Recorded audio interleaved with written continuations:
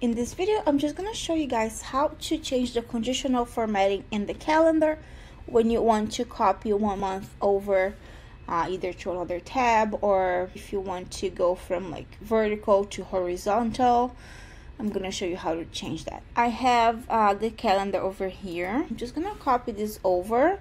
I have it grouped to close it. I'm just gonna copy over all of this. We will copy from cell 373 all the way to 413.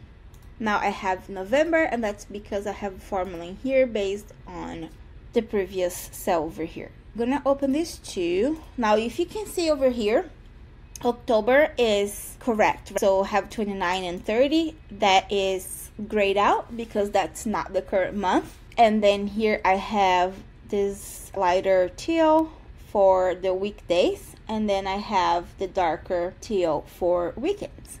And then on this calendar, I also included a week start. So if you change from Monday to Sunday, now it will change over here. So you can see it still highlights the weekend, but now Saturday is over here and the week is starting over here on Sunday. The conditional formatting is working on here. It's working in October. I can see it. Now November is all messed up because that's the one I copied over. When you copy over something with conditional formatting, Google Sheets kind of like group everything into the same conditional formatting. So what you want to do, you want to separate them. So this is the October correct, and this is the November incorrect. So let's go to format, conditional formatting. I'm going to select the October ones. So if you click outside of the cells, they have no conditional formatting. The only cells that have conditional formatting are the little numbers over here. Everything else in the spreadsheet does not have conditional formatting. Here you can see I have 3 different conditional formattings. Now remember, the conditional formatting sequence here matters. So this is the conditional formatting that's always going to show up first, and then this one, and then this one.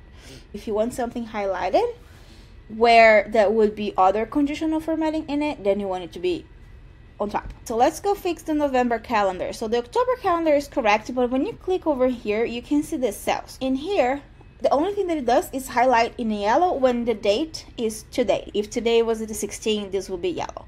So all we're going to do here, we want to separate a range that is applying to, because again, when you copy it over, Google Sheet grouped it. You can see here, this is B375, which is here. Okay, then you have D375, which is this one right here. Then you have F375, which is this one right here, and so forth and so on. So then it goes to N375, which is right here.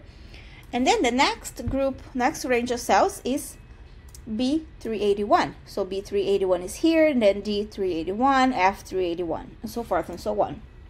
Now when you go over here, November starts on B416. So then you're gonna look for B416 over here, and we're gonna split them. So 416, so it starts over here, everything. So then it ends here on D405, which is here, D405. This is the last one in the calendar, which is correct. Now everything from here, you can even copy from the comma.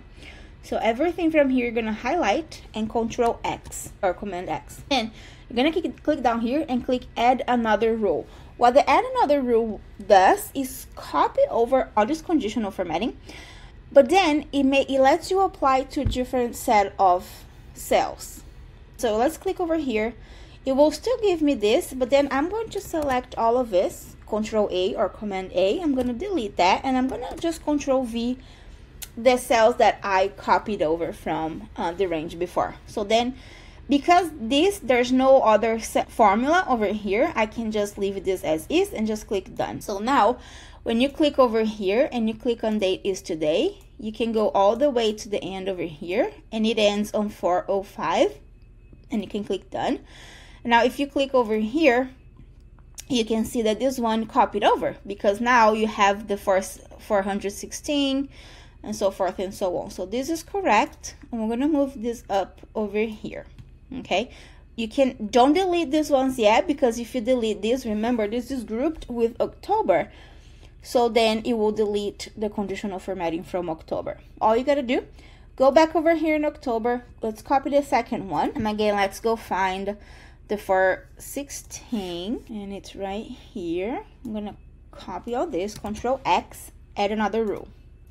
Once you add another row on this one, let's delete this range and apply the new one that we just copied. You see that there's formulas over here. Now, this formulas, it's checking if the month B375, where's B375? So it's here, B375, it's this one in October. So it's checking if this is different than the month in 381, which is over here. So if the month on the 375 is different, then it's going to gray out. So what you want to do on this one, because you don't want to reference October, you want to reference November. So all you have to do is change this from 375 to 416, and then B381, that would be the 422, and just click done. Now if you click over here, you will see that this one, it's still checking the month in 375, but then when you click over here, you can see that this one is checking the month in 416, okay?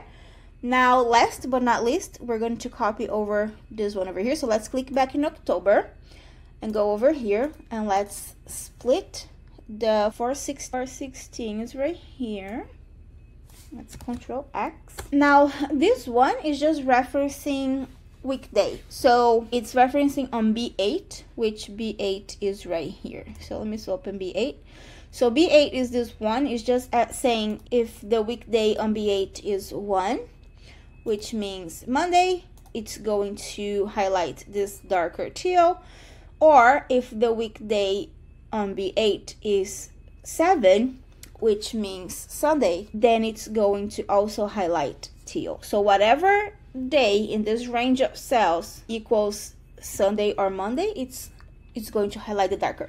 So this one, I don't have to change where it's referencing because of the way my calendar is structured. So I know that this column will always be Sunday, and this column will always be Saturday if this is selected to start on Sunday.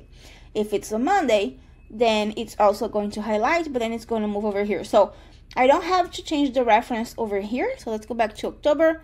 We're going to use this one, 416. Let's Control X, then add another rule. Control A, delete, Control V, just click done. Okay, now you have this over here, and now you can see that this copied over, and it's all you can see here starts at 416. Okay, and then this is referencing 416, this is referencing B8, which everything is correct. Now if you go on the November calendar, you will see here that this is Saturday, it's highlighted darker. This is Sunday, it's highlighted darker. Now let's go check. This is November 25. So November 25 starts on a Saturday, which is right here. Calendar is correct. The conditional formatting is split. Now each month has its own conditional formatting. Hope that helps.